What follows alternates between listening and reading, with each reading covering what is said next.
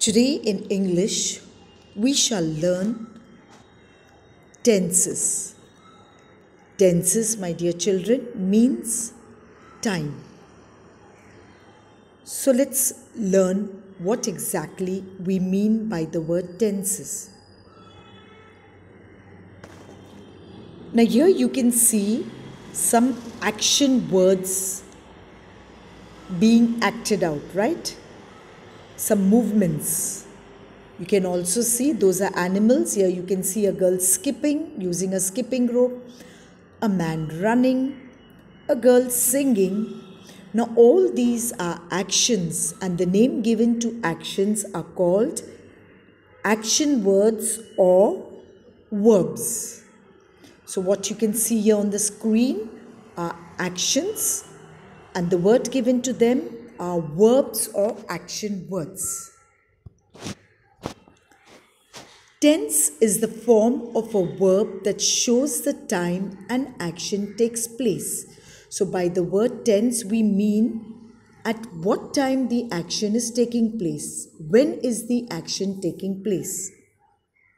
It means that an action can take place in the present tense or in the past time or in the future time. So it means that an action can take place in the present time, that is now, right now, or in the past time. Past means something that is already over or completed, finished. Or in the future time. Future time is the time that is yet to come. Let's understand that in a better way. There are three main tenses, and they are present tense, past tense and future tense. Now earlier I told you the time, present time, past time, future time. Now we are using the time as tense. So the present tense is the action that takes place now. Right now what is happening, that is the present tense. Past tense is something or the action that is already done. It's finished, it's completed. And the future tense is the action is yet to be done. That is, the action is not done. It is yet to be done. Let's take the first one, that is present tense. Now let's understand what do we mean by present tense. A verb that shows an action taking place in the present time is said to be in the present tense. So, when an action is happening in the present time, it is said to be present tense. For example, right now, I am teaching you. So, it is the present time. Let's take an example. Here you can see there's a girl writing, and the sentence reads as, she is writing a letter. In this sentence, the action is writing indicates means shows that the action is still going on. The action is going on.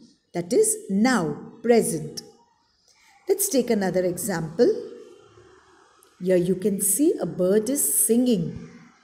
The sentence reads, the bird sings. In this sentence, the action, what is the action here? Sings. The action sings takes place in the present time. So both these actions, that is writing and sings, both these actions are happening in the present time. So they are said to be in the present tense. That is because it is happening now. So that's present tense. Let's move on to the next one. Past tense. A verb that shows an action that has taken place in the past is said to be in the past tense. That is something that has already happened. Let's take an example. Let's read the sentence here. She was singing a song. So here the sentence is was singing. Was singing means it's already over. She was singing a song.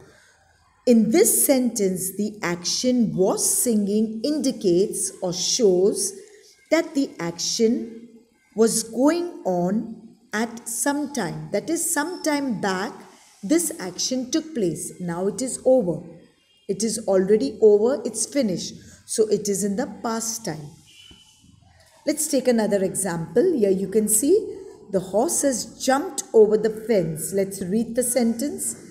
The horse jumped over the fence. Jumped means it has already happened.